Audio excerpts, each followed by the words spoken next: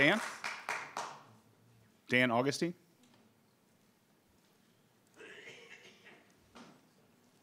Mr. Augustine. Thank you. I'm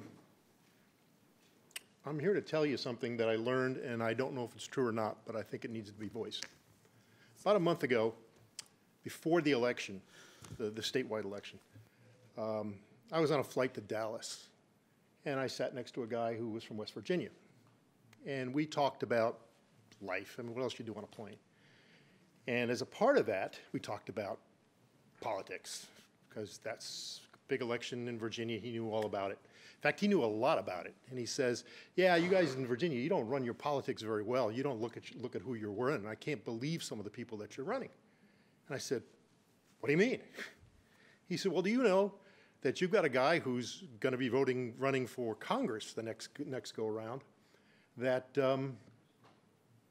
is a sex offender in the state of West Virginia? And I said, what? I'd never heard that, never heard such a thing. And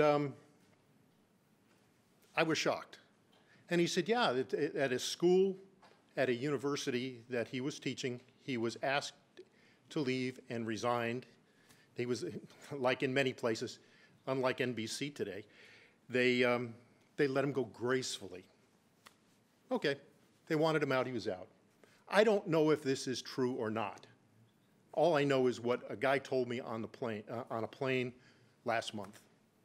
But I wanted to tell it to this group because the name that he gave me is a member of somebody who's sitting on this board.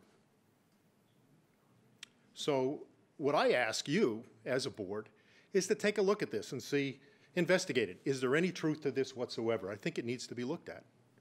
I wish I knew the guy's name, but if you've ever flown on the plane, we don't exchange cards. We don't talk about, things. We just talk about whatever we talk about in the 2 hours or whatever it was to fly to Dallas.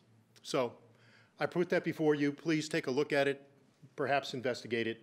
I leave it to you. Thank you. Thank you, sir. Our next speaker is